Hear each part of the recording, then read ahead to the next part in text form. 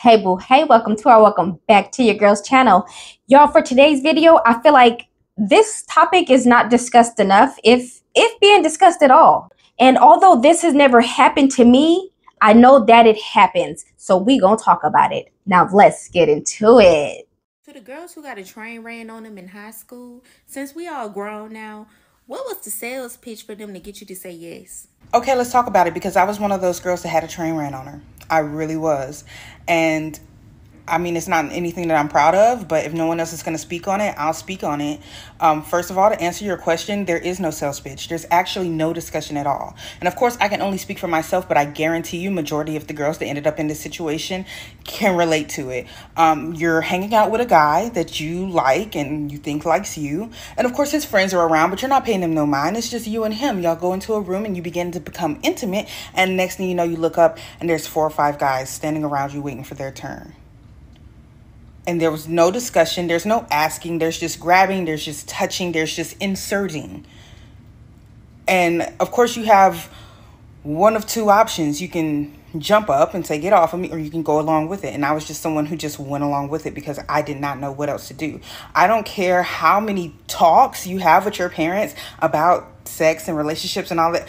Nobody is telling you about that situation. Nobody is saying, oh, there might be a time where you're becoming intimate with a boy and all his friends think they can have a turn. Then once you've done it the one time, you start to think, well, why should I even say no? Because I've already done it before. And it just becomes a pattern. You know, I saw a lot of people in those comment sections kind of making light of it and joking and being like, oh, I asked my cousin and now she's mad at me. The reason that she's mad is because that's probably something that she put in the depths of her mind. I know I did. I try not to think about it. I try not to remember it. And really the only reason that I'm talking about it is because that video just like triggered me so bad. And I said, I have to speak out if I'm going to be the only one to speak out. That shit is not fun. And that shit like really fucks with your brain, because then it's like, okay, did he ever really like me? Is this what he needs to like me? I was 14 years old and that was literally my second sexual experience ever. And there's a lot of trauma in my life as well, you know, SA as a child and all sorts of things, being the fat girl that no one ever thought was pretty. And so this guy thinks that I'm pretty and blah, blah, blah. And it's like, y'all, please show a little bit of compassion, show a little bit of empathy. Like, no one's just running out to do that shit for fun. I'm just saying. She's right. I don't think any woman specifically signs up for that unless you're doing a porno or something. Women don't sign up for that. It just happens. And like she said, you know, no conversation that you have with your parents can prepare you for something like this, but still have the talk. Let your daughter know that it's not safe to become intimate with the boy while there are other people around. Let her know that if she ever decides to become intimate, it needs to be her and that boy only, because A, B, and C can happen. A, B, and C has happened. A, B, and C will happen. Have the talk anyways. Tell your daughter she can be the one that jumps up and say, hell no, all y'all get the fuck off of me. Teach your daughter that that is the person that she does want to be, okay? Teach her self-love. Teach her self-respect. Teach her that this is all the boys want. And let her know that after they get it, you may not talk to them again. So be careful of who you give it to. Yes, these talks may be useless at times, but still have the talk so your daughter can know the options, so she can remember that she has options. I am going to have a talk with my daughter as soon as I'm done with this video, to be honest with y'all, because I haven't talked to my daughter about this in particular, this type of situation. So I am going to have a talk with my baby, like, as soon as I'm done with this video. And I think that you should too. Any woman that you feel you care about and you feel is getting up in age, have these types of conversations. Show her this video. Let her know that she can say no. And who cares about how anybody feels about her afterwards? Because her living with it for the rest of her life is what's going to really matter in the end. And y'all got to remember, these types of situations can happen to literally anybody. Gay, straight, black, white, Mexican, whatever. So also talk to your children about the dangers of partying and partying a little too hard. We need to teach our kids to be cautious and aware of their surroundings at all times. And we ourselves need to not be naive to the situation happening to us, okay? Pay attention to your surroundings too, boo, men and women. Fathers and single mothers, teach your sons that this is completely unacceptable behavior. Make him understand that this is SA behavior to just invite their to parties it wasn't invited to. I don't know who needs to hear this, but that lady who just explained her train story, that was SA. That was SA. That wasn't, I need us to start, we do a lot of talking to girls into this society, right? We do a lot of talking to girls and saying, don't do this and don't say yes to this and don't be around this, but we don't really talk to our boys.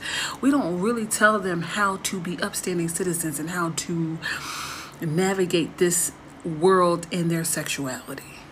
Because not ever in a million years should your son think that it's okay to bust into a room where his friend is being intimate and think that it's now his turn to be intimate with a person without him verbally hearing a yes and without him physically seeing a yes, verbally and physically seeing a yes from the person he wants to indulge in. Ooh, we are so eons behind in this life. That's all I know.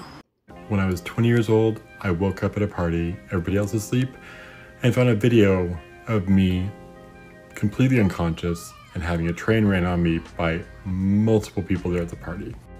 I've survived 3 times in my life, and it still haunts me today, even though I've gotten past the bulk of my trauma. Now, I am very grateful that God has covered me enough for nothing like this to ever happen to me. But I know that it does happen. And we always think, couldn't be me, wouldn't be me. But it could be your child in a heartbeat.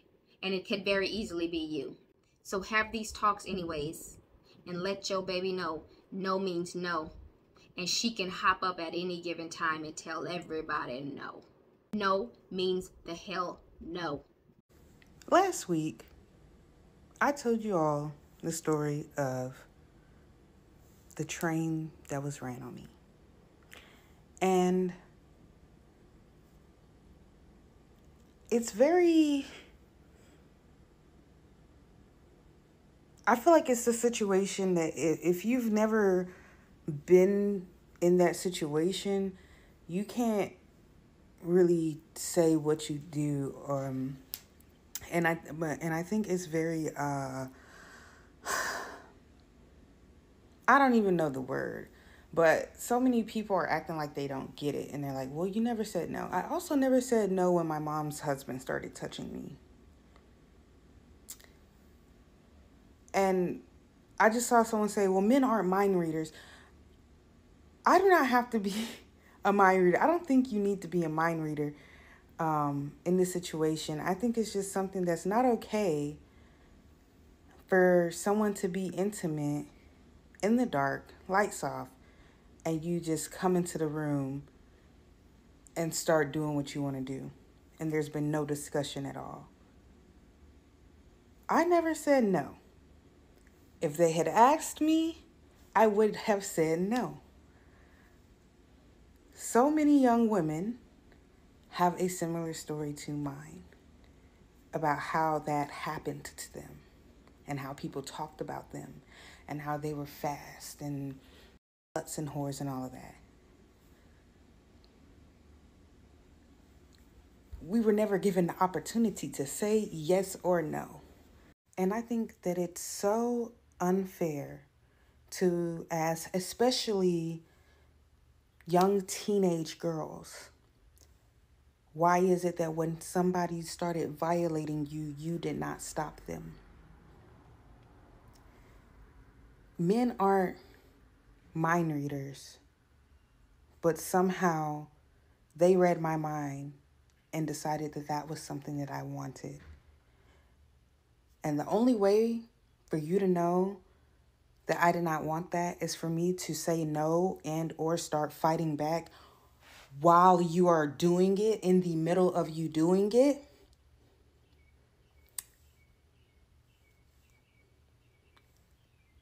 If that makes sense to you.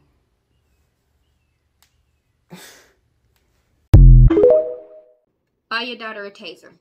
Don't let her take it to school and stuff, but buy your daughter a taser. I know mine got one. period. Taser, mace, all of the above. Buy that little key ring that they keep all that stuff on. They got like a little keychain where it come with a small little everything on it, which I need to go order me one tonight. Probably got it on Temu for all I know. So go get y'all some stuff and let your kids know. No means no. And your little boys too, your little gay boys in particular. But if you have gay or bisexual boys out there, tell them to beware. Tell them to be cautious as well, because boys can easily be raped just as fast as a woman could. So everybody is at risk out here. But women, be careful and look after your daughters and have the talk anyways. Let her know what's up. Let her know what these boys' intentions are. Let her know what they gonna try to do, so she already be one step ahead of them. You know what I'm saying? I want my daughter to always be 5 steps ahead of these little nigglets running around. I do. So let me get off of this and go talk to my baby right now, okay? That's what I got on it. If you like this video, boo. Don't forget to subscribe. I love y'all, and I hope to catch you in the next one. Go talk to your daughter now.